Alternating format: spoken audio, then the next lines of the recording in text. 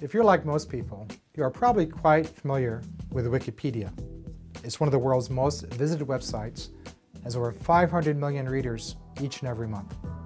In my experience, both college students and even professors use Wikipedia as a key information source. In fact, I even used it to help prepare for this video.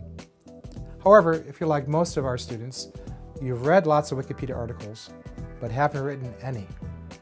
Thus, you have used user-generated content, but haven't actually created it.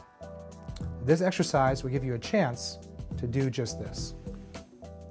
Wikipedia was launched in 2001, with the goal of providing a free online encyclopedia in which entries can be made by anyone and are unsolicited.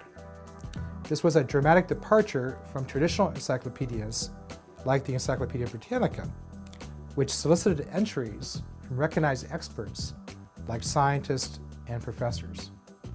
Since its launch, Wikipedia has experienced tremendous growth and currently has over 35 million entries across over 300 different languages. To provide a sense of perspective, this is about the amount of knowledge contained in roughly 15,000 volumes of a printed encyclopedia. Now, although Wikipedia is not a traditional firm, it is a very large organization and has many firm-like characteristics, such as a multi-level management system. It develops new product offerings and engages in marketing activity. In addition, Wikipedia is a strong global brand that depends heavily on user-generated content to survive.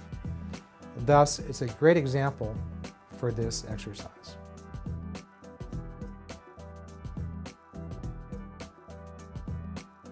Now here's what you need to do to complete this Wikipedia exercise.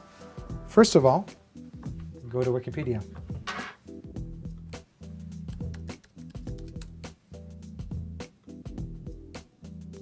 Once you're there, you'll notice there's lots of different language options. Pick your favorite. I'll pick English. If you look carefully, you'll see there's a Help tab on the left. This will give you some information about how to edit an article. You might find that helpful. Also, if you have a Wikipedia account already, you should log in, or you may want to create an account.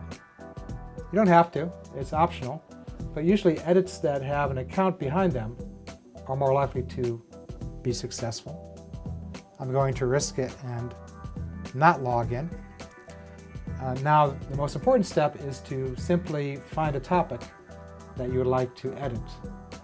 In my case, I'm going to make some edits to our college, the Gies College of Business. Just type that in the search tab. Oh, there it is. It pops up. If you look carefully on the upper top of the page, there's an Edit tab.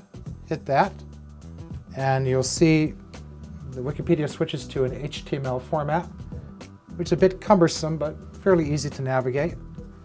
And you would find the entry you would like to modify. In this case, I'm going to modify this entry about this naming gift that we received of $150 million back in October 2017 from Larry and Beth Gies. Notice the entry doesn't have their name in it, so I'm just going to add their name. So by Larry and Beth Gies, two wonderful people. And we'll take a quick preview. And there it is. If you look carefully, you'll see that that change was made to that, but it wasn't published. So I will go back there,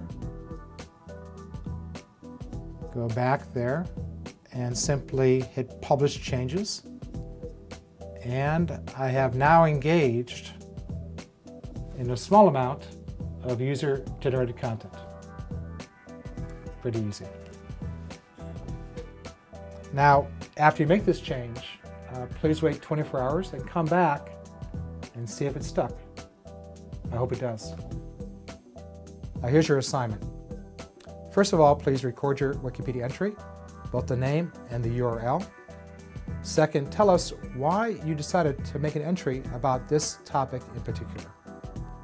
Third, what happened to the content that you contributed? Is it still there? Did it disappear? Finally, what did you learn from this exercise? Well, that's it. I look forward to reading your Wikipedia entry.